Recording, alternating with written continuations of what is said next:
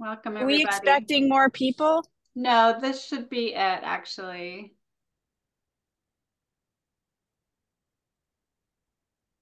Hi, Darian. Thanks for joining.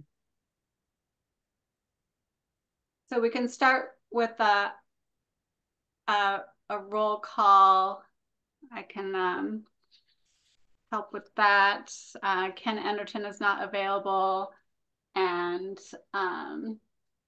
sorry, Kenzie Berry indicated she's not available to join. Corky Collier, I'm here. Darian Santner. I didn't hear you, Darian, Oh, but sorry, my mic was down. I'm here. there we go. And Heather King. Sorry about that. I'm here.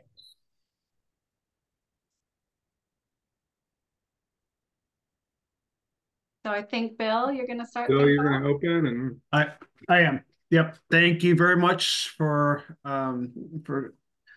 spending some quality time with us for in the late afternoon here. Hopefully this will be brief. So we are talking about the two FEMA accreditation projects related that are not part of the PMLS suite of projects. You've you went ahead and approved a contract for this work.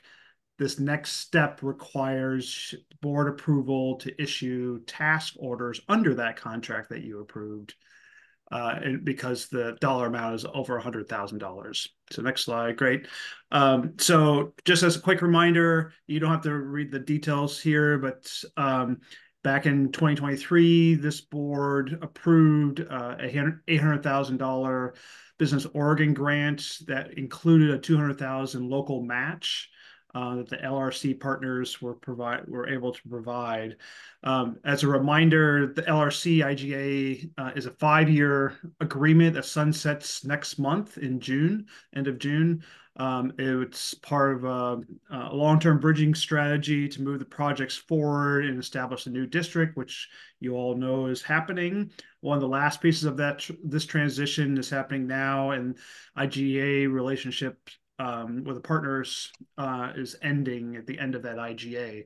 So all the LRC funds in the JCA account need to be used by June 30, 2024. So there's some time pressure here, and thus this meeting. Another factor here is that local budget law that the new urban district follows does not allow for carryover, or at least the flexibility of using carryover, like the MCDD governance structure did allow. So we have some restrictions on the accounting side as well. I want to clarify though that if the money can go over next year, but because it wasn't included in what you guys adopted, we'd have to go through an amendment process next fiscal year. So there'd just be a delay on the use of the funds. There's not you can carry over. We didn't anticipate these funds, so carrying it over now, we can't designate it for this project. I think I got that right, Bill. Yeah, good. Thanks for that clarification. So there's a short time window here between now and the end of the fiscal year. And so the scope of works need to start.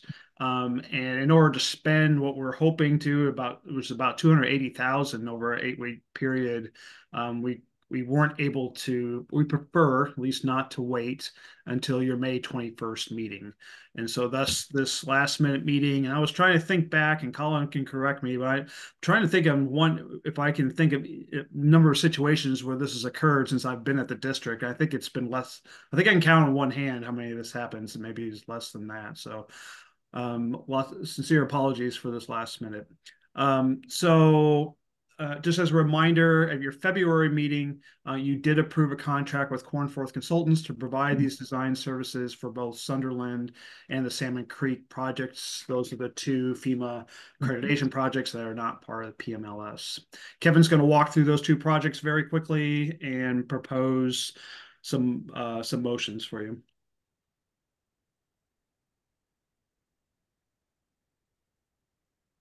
Hi. I'm Kevin Severson. If you don't know, I manage our engineering team here. This is the Sunderland project that we named. It's also one of the construction for this is in our GO bond. Uh, you can see our district office up here, or in the ops and MCDD. Here along the MCDD portion of the embankment along the lower Columbia Slough. The toe is undercut. We don't exactly know the cause of that. It could have been dredging or just when this segment of the slough was actually open to the Columbia River.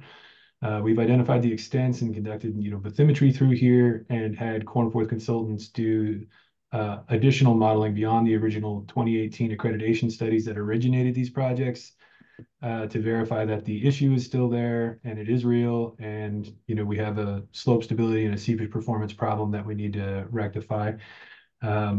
And so we have some initial analyses performed by Cornforth and an initial kind of concept of infilling this location and including some environmental and habitat features that we're hoping to meet not only the UFS WQD goals, but also to help smooth things over with the permitting folks when we go to put fill in the slough.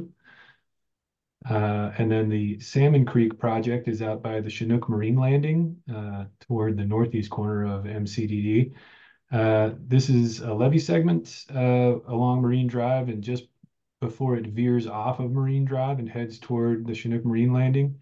This segment is heavily vegetated and has a lot of animal burrowing, including beavers. And we had a subsequent study performed by ESA where they gave us some perspectives on how deep those beavers might be burrowing. And we had Cornforth model how significant an impact that could be and effectively determined that that was unacceptable.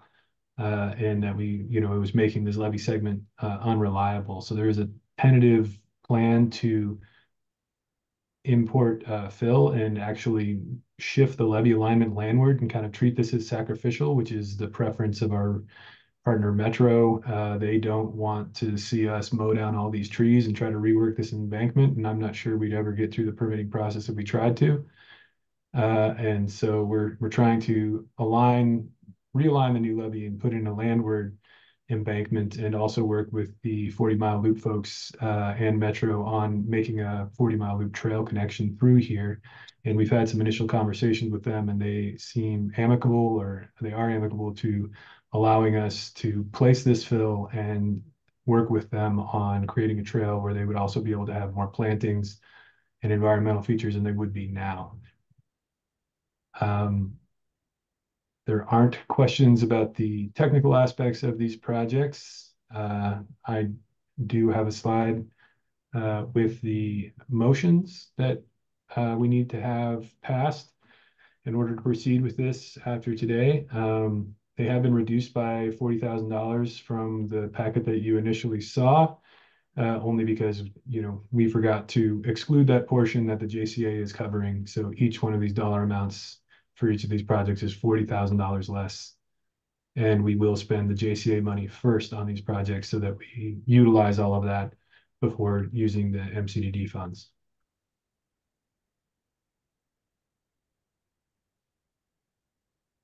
Kevin, Yes. quick question. Are both of these projects on the list of deficiencies recorded by the Army Corps of Engineers?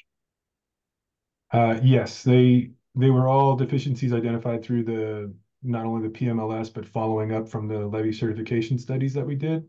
And then we just have an agreement with the Corps when they were doing the Portland Metro levee study. They knew that we had the LRC funds and we were pursuing these projects, so they left these projects off to let us handle them. It also, both of these projects kind of involve a waterward portion, which was a goal of the PMLS to avoid for permitting reasons. So they kind of let us handle those elements internally. And a quick comment, just glad to hear you're adding some trail elements, or at least attempting to add trail to this project. It's always nice to do that. We score a lot of points. It makes the community a nicer place. So that's great. Thank you. Yeah, you're welcome. Corky, you done? Or yeah, go ahead. Yeah.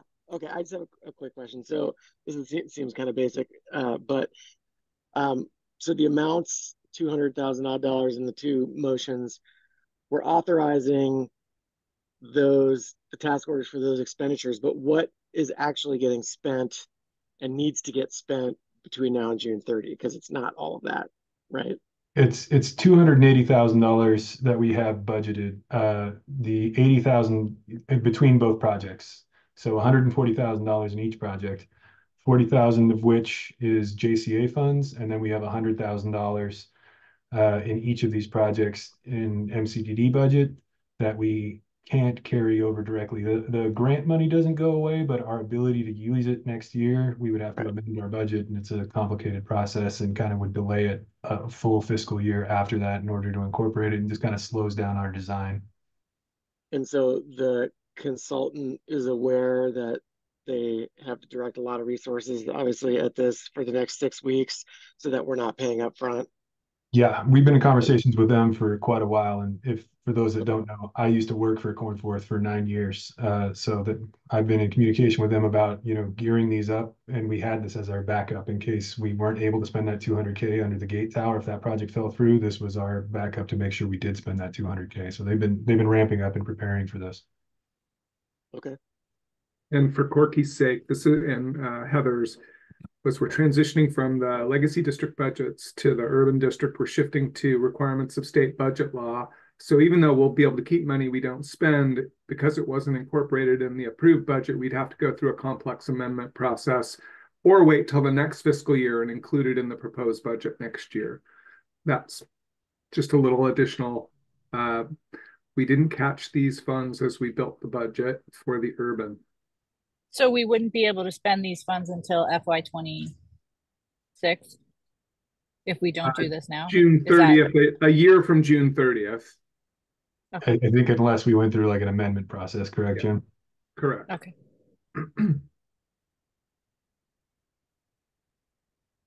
Well, I'll go ahead and move to approve and authorize the executive director or their designee to sign a task order with Cornforth Consultants for design services for the Sunderland Levee FEMA accreditation project for $216,000. Hey, we have a motion. Do we have a second? This is Darian, I second. Okay, Wendy, do you want to do a roll call? No, a vote call? Sure. Corky Collier. Aye. Heather King. Aye. Darian Santner. Aye. 3 ayes. So motion carries. And I'll move to approve and authorize the executive director or their designee to sign a task order with Cornforth Consultants for design services for the Salmon Creek Levee FEMA accreditation project for $287,500. We have a motion. Do we have a second? I will also second that motion. Wendy? Corky Collier. Aye. Heather King. Aye. Darian Santner. Aye. Motion carries. And quick shout out to staff for a nice pivot on this and making sure we are as efficient as possible with funding. Thanks. Nice job, guys. And sorry we Thank did you. it on an emergency basis. We're getting smarter about this transition. So again, really, I'm grateful for you entertaining this meeting. We appreciate it. Sorry. It will help us keep these projects moving and get the community a little more safety. So thank you. Thank you. Well, you all have a lot going on, so no worries. All right. I think that's all of the agenda items that we had, correct? That's correct. All It right, is. well We'll then. see you all again May 21st, and there'll be one contract vote, I believe, and then also executive session for the executive director annual performance review. Wendy, I will see you on the 18th. I will see you on the 18th, Heather. Hope to see everyone there at the Yeah, annual SLU celebration, May 18th. Shameless plug. You should all be there. Nice. Hey, actually, I've got a quick comment for Jim and Kevin and Bill. Is that okay if I hijack our Zoom call real quickly? Do you want it to be, should we go ahead and quit the recording, Wendy? Yeah, you can quit the recording. Yeah, or you can keep that. I don't care. If the 3 board members are going to stay on, then I'll keep the recording going. I just wanted to mention to Jim, and nice to have Bill and Kevin hearing, we've got our industrial symbiosis project coming up, and it just now occurred to me that somebody from MCDD might want to attend. It's up to Jim, but I'm suggesting that somebody attend our May 14th meeting to describe what the project is, which is essentially trying to take waste stream from one company and use it successfully with another company, sort of thing. And landscapers, for instance, are really interested in taking, for example, wastewater from food processing manufacturers that they can then use water to water plants with little bits of food in it. Yeah. And it just now occurred to me that, wait a minute, drainage district might want to be part of those initial conversations, to be thinking about, is there a role for you to play in reducing carbon and reducing waste?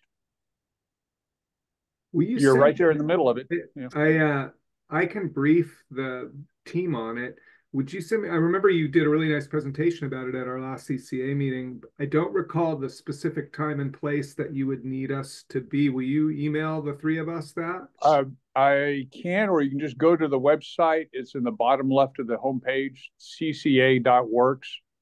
Bottom left homepage is something like making money from your waste or something. Oh, I got that email today too. I'll forward it to you guys, and then we catch up and figure out how to. It'll be fun. It'll be an interesting conversation for sure. And it's a free breakfast, so you know. I remember the pitch from the email. And if nothing pans out from it, then I apologize. But you know, you guys might be a very interesting intermediary on some of this. So. Well, there may be some energy related things that could be interesting. So, yeah. Thanks. So sorry for hijacking it, but no, yeah, that's it, Bill. All right. I'm forwarding that message to those guys now. All right. Thanks a lot, folks. Thank you. Okay. Thank you. Thank you all. Bye.